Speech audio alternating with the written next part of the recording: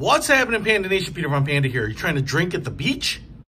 So I just ordered this because I just saw it in the news. Apparently a lot of spring breakers are taking these things. This isn't the only brand that makes them, but they are flasks that look like, mimic, replicate sunscreen bottles.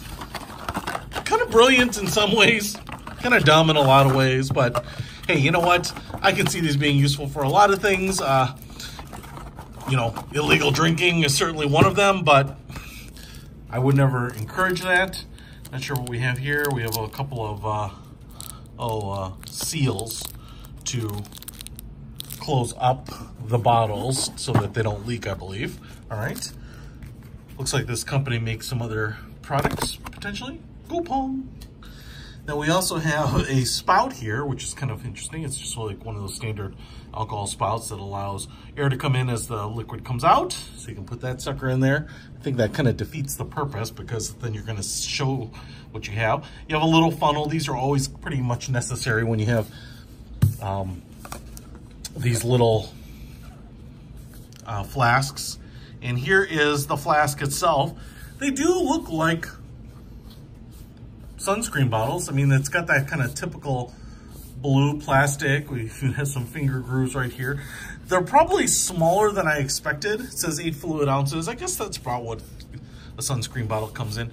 The sticker here actually looks pretty good. Tropic Tan. I know I can tell that they're not like infringing on anything. Sport, but they have that kind of bright orange coloring, that kind of sporty looking font.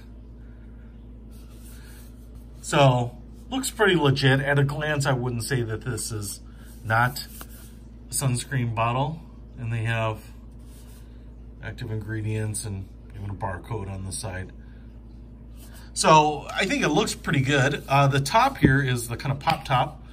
And that would be like squirt it into your mouth potentially. Now I'm going to unscrew this here because what I think we get is a nice cleaned out bottle. Now you would take one of these things here after you fill it up. These aren't like sticky, but they're just like foam. And it's like a little foam spacer, man. I don't know, the world has small fingers or something. And then you would put that just like this, I think, to kind of crush that down so you don't have it leaking out.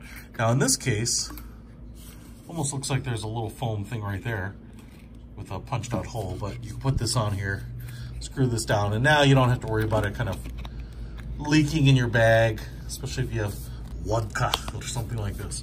And then my guess is you would just open it up, pour in your drink, squirt it in your mouth, I suppose. Now, the funny thing about this is you could use it to smuggle a lot of stuff, Han Solo. I don't know. Drinks into your kid's baseball game, into the movie theater. Again, the camouflage here has to make sense for your environment. But I don't know, I put on a lot of sunscreen when I'm in the movie theater. Just just out of an abundance of caution. Anyway, if you want to pick up these sports sunscreen flasks, I picked up this 2-pack here for like $9. Not sure when I'm going to use them. Just wanted to take a look at them because I didn't know anything like this existed.